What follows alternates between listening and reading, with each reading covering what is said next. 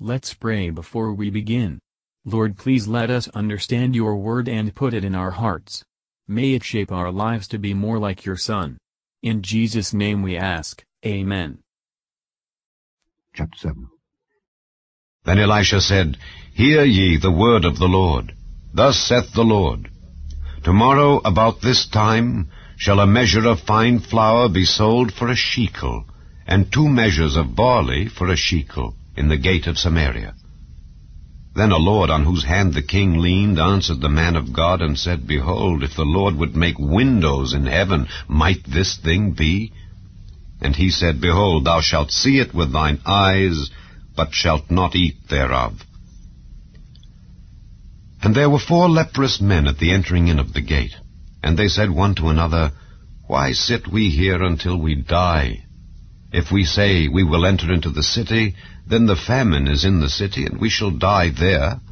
And if we sit still here, we die also. Now therefore come, and let us fall unto the host of the Syrians. If they save us alive, we shall live. And if they kill us, we shall but die. And they rose up in the twilight to go unto the camp of the Syrians. And when they were come to the uttermost part of the camp of Syria, behold, there was no man there. For the Lord had made the host of the Syrians to hear a noise of chariots and a noise of horses, even the noise of a great host. And they said one to another, Lo, the king of Israel hath hired against us the kings of the Hittites and the kings of the Egyptians to come upon us. Wherefore they arose and fled in the twilight, and left their tents and their horses and their asses, even the camp as it was, and fled for their life.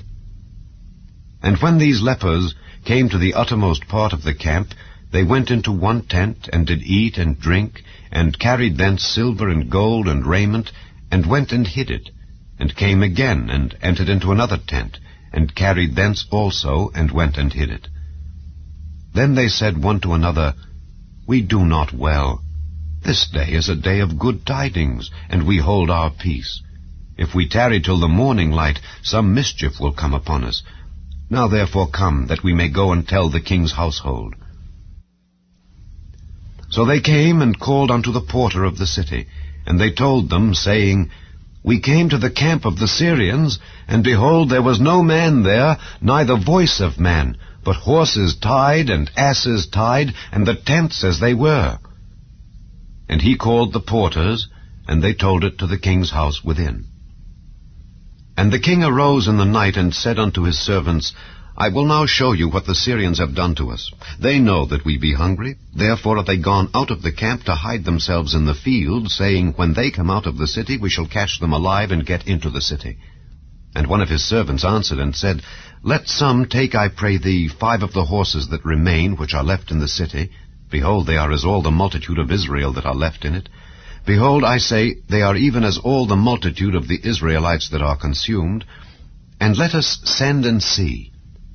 They took therefore 2 chariot horses, and the king sent after the host of the Syrians, saying, Go and see. And they went after them unto Jordan.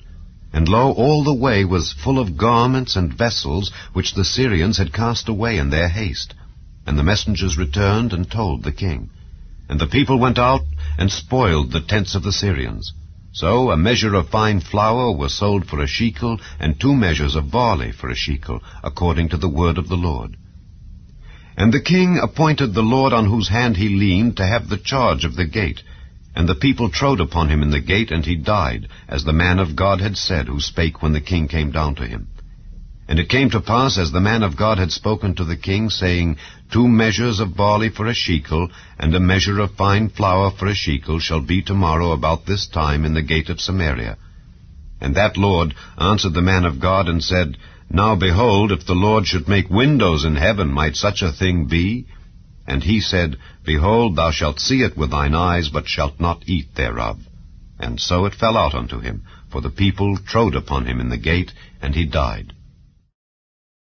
Matthew Henry Commentary on 2 Kings chapter 7, verses 1-2. Man's extremity is God's opportunity of making his own power to be glorious. His time to appear for his people is when their strength is gone. Unbelief is a sin by which men greatly dishonour and displease God, and deprive themselves of the favours he designed for them. Such will be the portion of those that believe not the promise of eternal life. They shall see it at a distance, but shall never taste of it. But no temporal deliverances and mercies will in the end profit sinners, unless they are led to repentance by the goodness of God. Verses 3-11. God can, when he pleases, make the stoutest heart to tremble, and as for those who will not fear God, he can make them fear at the shaking of a leaf. Providence ordered it, that the lepers came as soon as the Syrians were fled. Their consciences told them that mischief would befall them, if they took care of themselves only. Natural humanity, and fear of punishment, are powerful checks on the selfishness of the ungodly. These feelings tend to preserve order and kindness in the world, but they who have found the unsearchable riches of Christ, will not long delay to report the good tidings to others. From love to him, not from selfish feelings, they will gladly share their earthly good things with their brethren. Verses 12-20. Here see the wants of Israel supplied in a way they little thought of, which should encourage us to depend upon the power and goodness of God in our greatest straits. God's promise may be safely relied on, for no word of his shall fall to the ground. The nobleman that questioned the truth of Elisha's word, saw the plenty, to silence and shame his unbelief, and therein saw his own folly, but he did not eat of the plenty he saw. Justly do those find the world's promises fail them, who think that the promises of God will disappoint them. Learn how deeply God resents distrust of his power, providence, and promise, how uncertain life is, and the enjoyments of it, how certain God's threatenings are, and how sure to come on the guilty. May God help us to inquire whether we are exposed to his threatenings, or interested in his promises. Thank you for listening. If you want to know more about Jesus and what the gospel means to you, then hit the video shown on the left of the screen and please don't forget to subscribe. May the Lord Jesus Christ bless your day.